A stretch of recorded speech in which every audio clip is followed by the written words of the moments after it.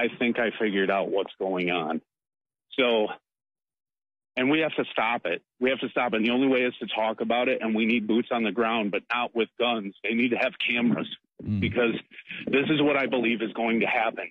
They are going to assassinate Joe Biden at the inauguration. Kamala Harris will have already been sworn in as vice president, so she becomes president, and it fixes all of their problems. They're going to blame it on a Trump supporter.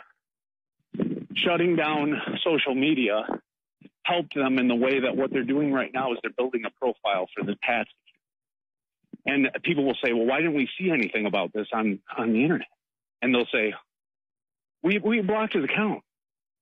Once it happens, so the Capitol protest where they had people storm the Capitol, what that set up is now what they're doing is nobody's going to be in D.C.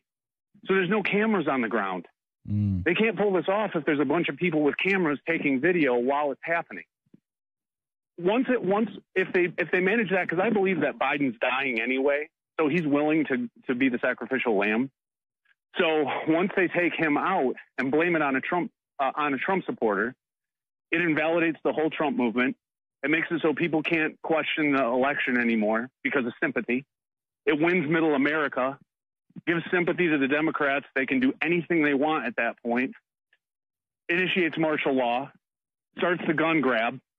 And on top of that, we can't attack Joe Biden's family anymore, and they can't investigate him anymore because of sympathy, because he's gone. And if he's dying anyway, he doesn't care. So we need to be talking about this to stop it from happening, because if we're talking about it, it will stop it from happening. But I am convinced that this is the plan, because it sews up every loose end and it gets them everything they want immediately.